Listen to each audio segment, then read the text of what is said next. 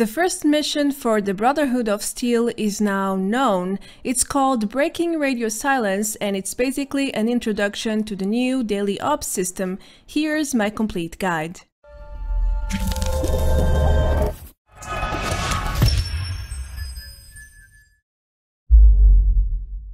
Hello everyone, welcome back to another Fallout 76 video.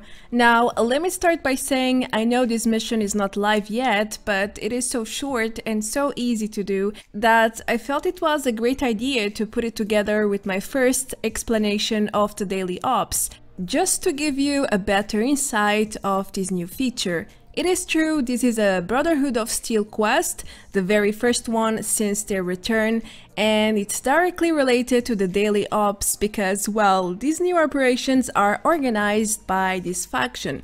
So it's a clever way from Bethesda to get you introduced to the job with a small side quest. With that being said, let's jump into their new base, the new radio signal, and the new mission as well. Let's start.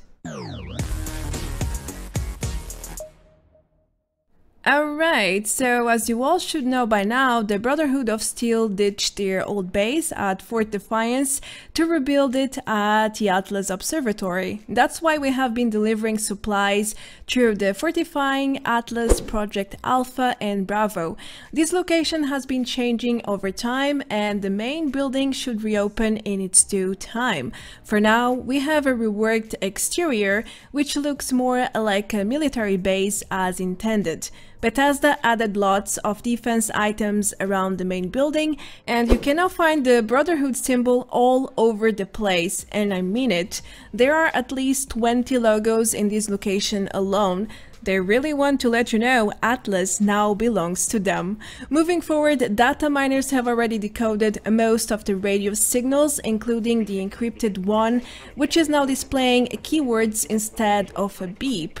The radio messages basically report the Brotherhood's expedition progress to reach Appalachia. Feel free to stop the video and read the decrypted messages so far if you want to know all the details.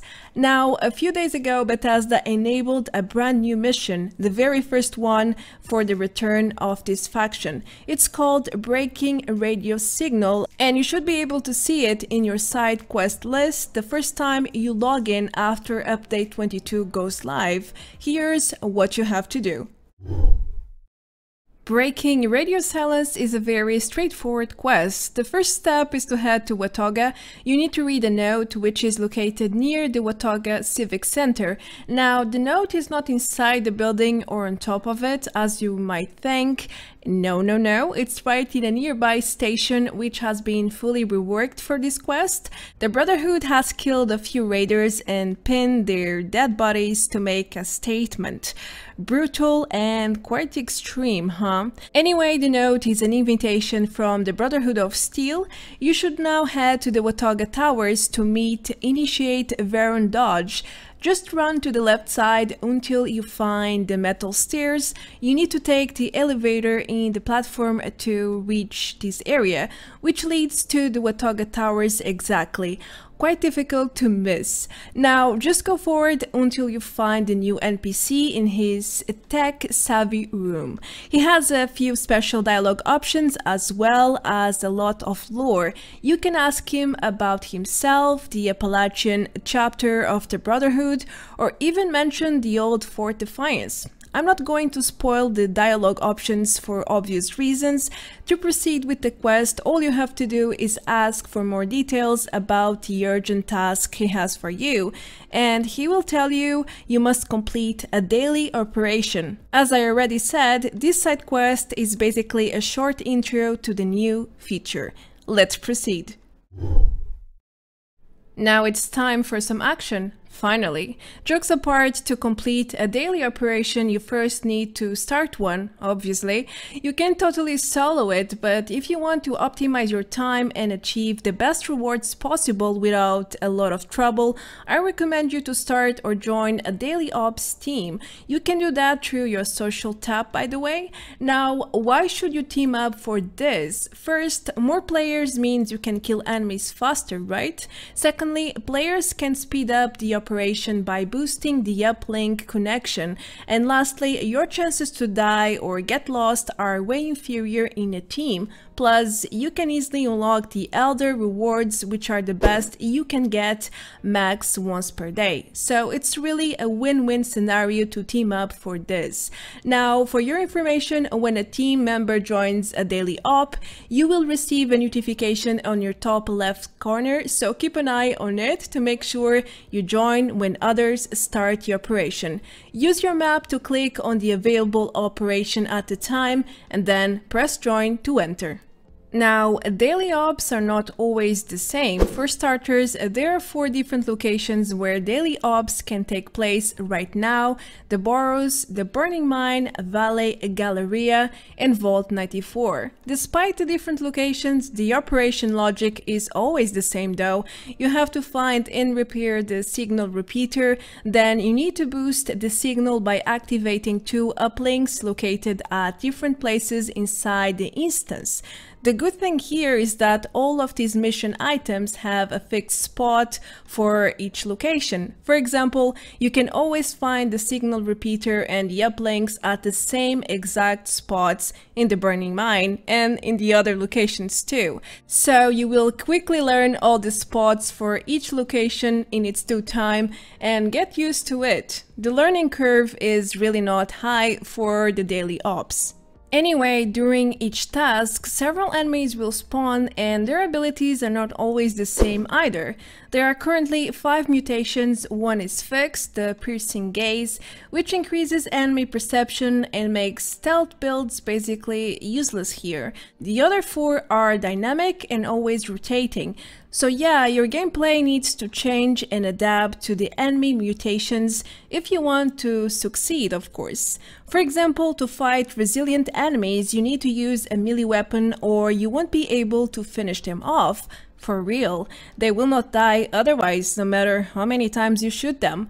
Moreover, when it comes to active camouflage, you need to check where the shots are coming from to identify the invisible enemy presence. Now, something very important to know is that enemies in daily ops drop ammo. That's right, the one you use to kill them actually, including ultrasight ammo by the way. Also, if you kill them with melee weapons, they will drop random ammo instead, so make sure to loot the corpses to decrease your ammo consumption as you progress. It also spares you from farming as much ammo later on, so yes, definitely pick it up whenever you have the chance. Free ammo, who doesn't want it, huh?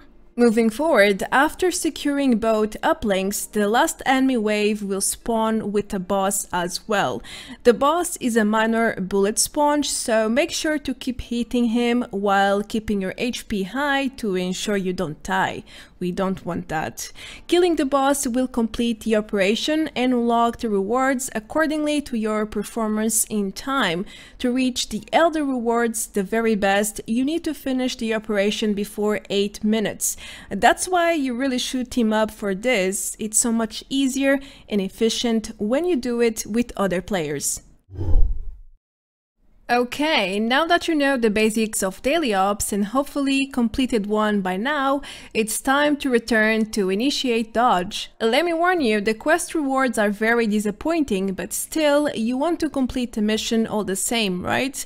So head back to the Watauga Towers, tell Dodge you did the urgent task he requested you, and the quest will be done shortly. Note that he will tell you the job is far from being done, since there is a new daily operation every single day.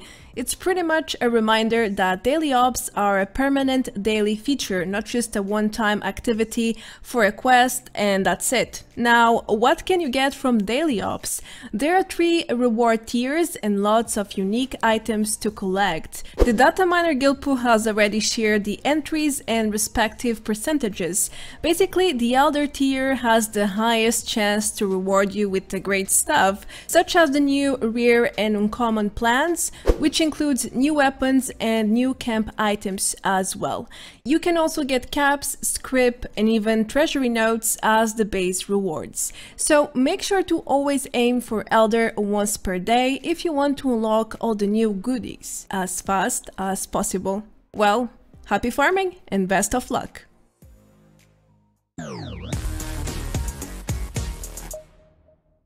Breaking radio silence is one of the easiest quests I have ever done in Fallout 76, but I am sure there are many more missions on the way as the Brotherhood settles in their new base at the Atlas Observatory.